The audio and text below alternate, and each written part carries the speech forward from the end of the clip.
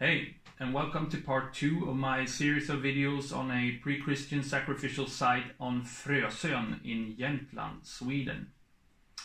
The first episode was an introduction to the subject, and now I will get into the finds themselves and also look at the calendric aspect of these ritual activities that took place around a tree during the late Viking Age. But first, I want to give you some more context, like talk a little bit about this place. So, where are we again? We're in Jämtland. It's an inland region in the northern part of Scandinavia.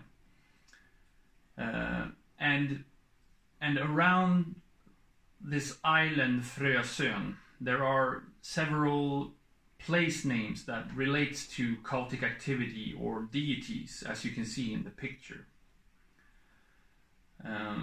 As you can see, there are 5 different places that are all called hov, and hov denotes some type of cultic building or some type of cultic activity. It has religious connotations, cultic connotations.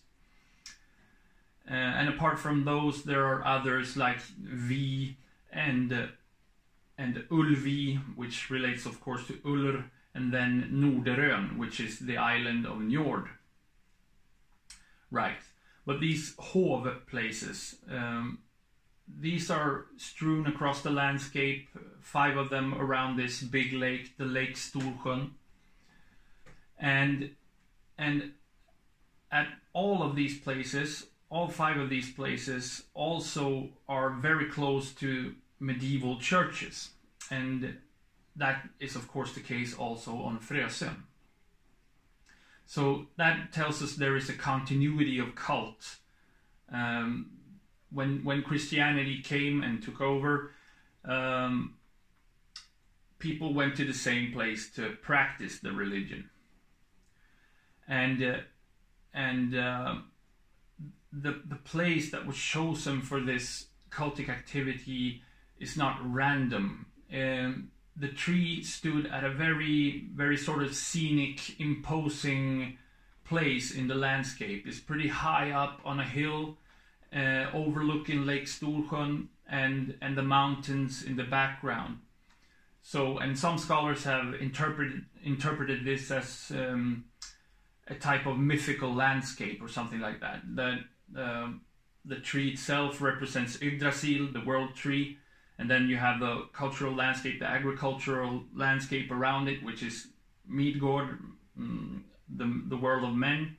And then across the lake at the other side, by the horizon, are the mountains. And in the mountains, you know, here be monsters. There are the powers of chaos, the Jotuns and so on. So that would be Utgård. I don't know about that interpretation myself, but at least likely the tree had some sort of connection to pre-Christian thoughts about a world tree.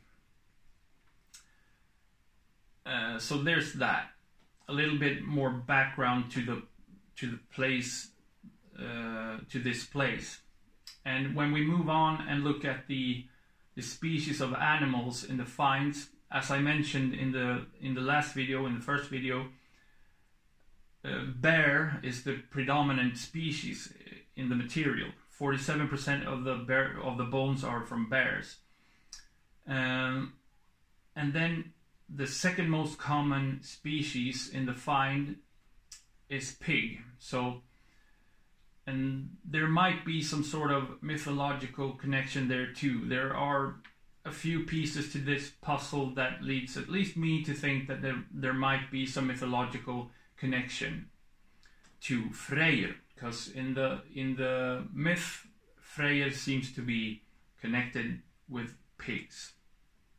So we're on the island of Freyr, Frösön, and the bone finds from this sacrificial site, as well as household waste from nearby finds from the same period, show a higher amount of pig bones on this island than is usual for the region, more pig bones than normal for this region.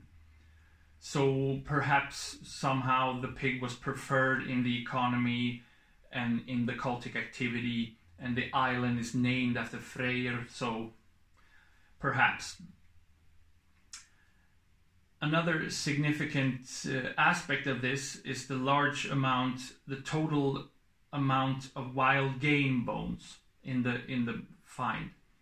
47% are bear bones, and then there are 14% elk bones, elk or moose, and then 3% of other wild game. So in total, there's 64% wild game in the find, which does not reflect the normal sort of composition of diet in Viking Age Scandinavia.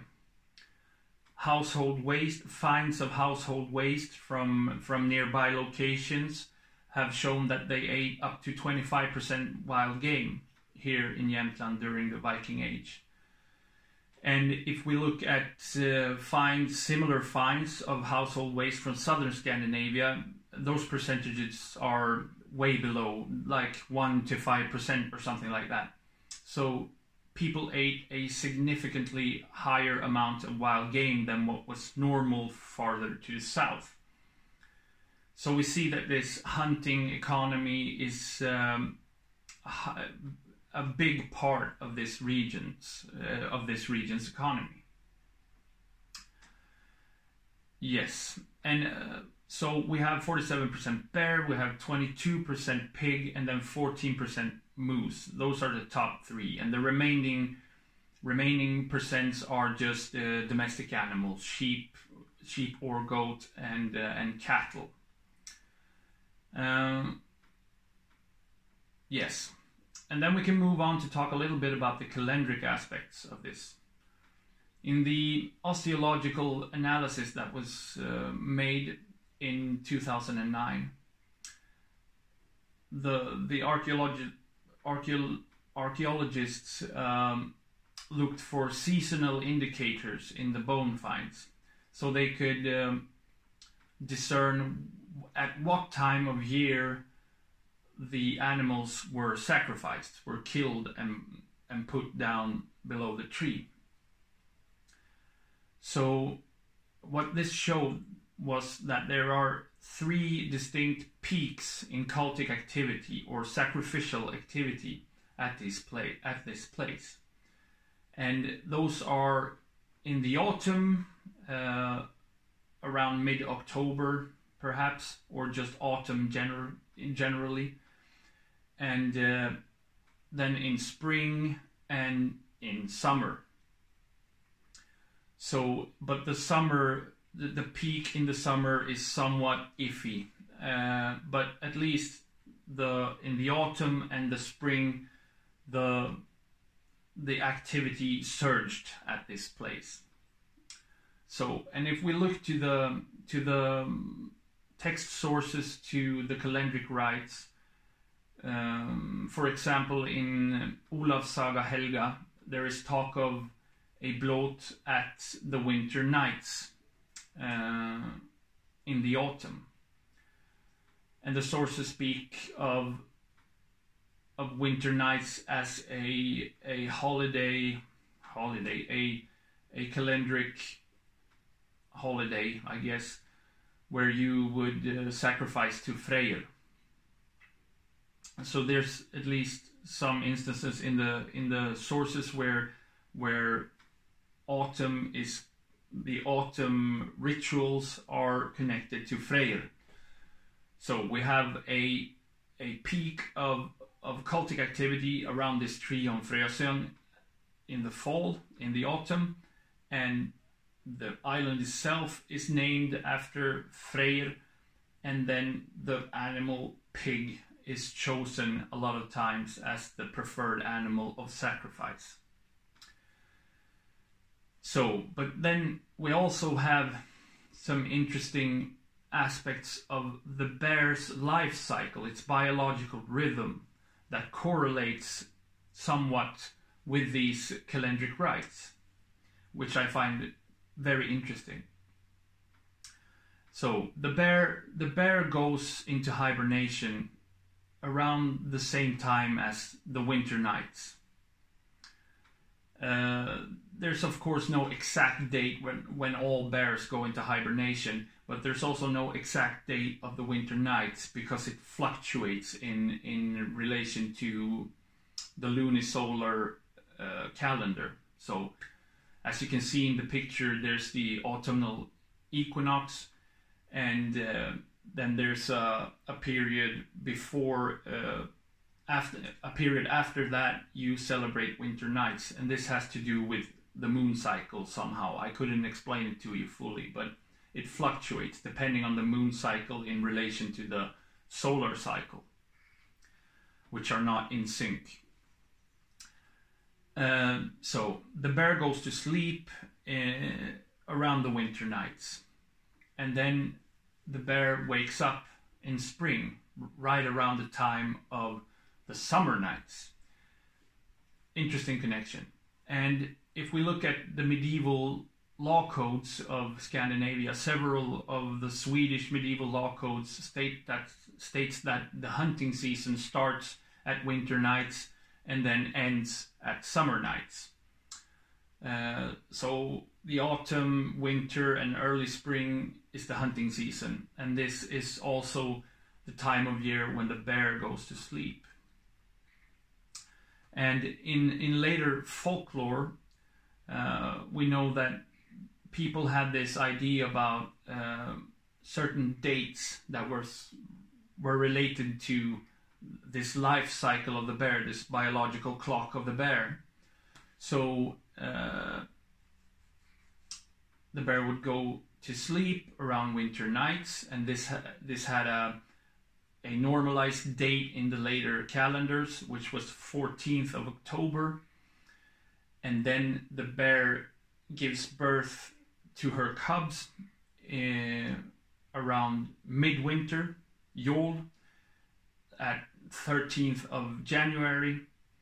And also, if it's not a female, the story goes that it turns around in its lair at this date.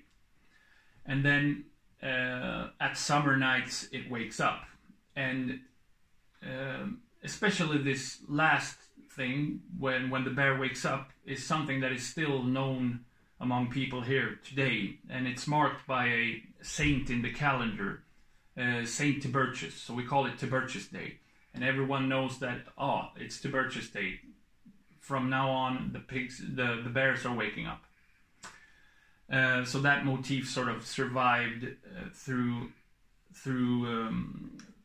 a long period of time. So what we have is a more or less direct correlation between the biological rhythm of the bear and 3 out of 4 fairly well attested calendric rites in the pre-Christian Scandinavian religions. And then we have this connection to the pig. I've also looked at other places where a similar picture emerges. For example, Frösvi, which is farther to the south in Sweden. This site is earlier. It's from the late migration period, perhaps Vendel period, and it's a cultic place in a peat bog, and pigs were sacrificed. And the same thing here. The seasonal indicators or the age of the animals suggest that sacrifices took place in the autumn, and that pigs were the preferred animal. So we have another example from archaeology where autumn, Freyr, and pigs are evident.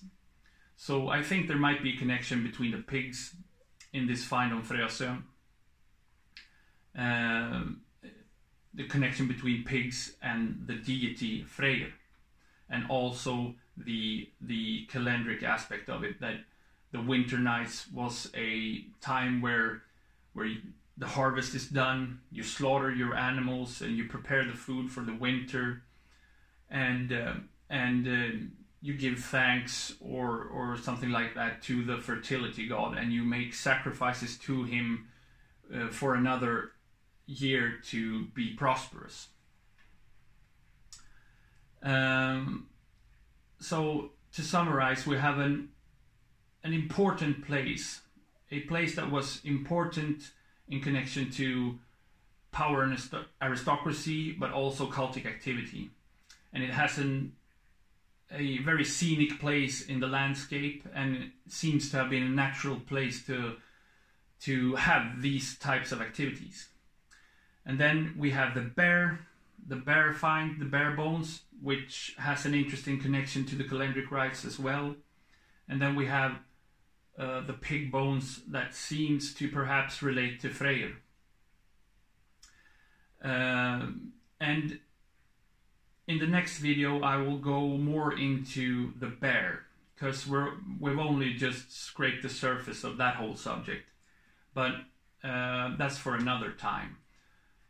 So for now, I just thank you and hope that you keep posted and keep watching my videos and share my videos. Yeah, thank you.